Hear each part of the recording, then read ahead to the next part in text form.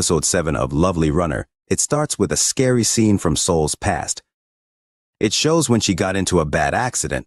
A mean taxi driver tried to hurt her, but she managed to escape. However, he chased her in his taxi, and she got hit by a car and fell into the water. Seon Jae saved her, but she couldn't walk after that. Then, it goes back to when Seoul faces the same taxi driver again. But this time, she knows what's going to happen. The driver kidnaps her, but she changes what she does because she remembers the past. Still, he chases her in his car. Seon Jae comes to save her again, and this time, another car stops the taxi before it hits Seoul.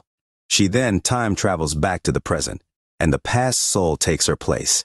In the changed present, Seoul can walk, and Seon Jae is alive. Seoul works at a movie company, and Seon Jae is an idol who still loves her. They drifted apart after the accident.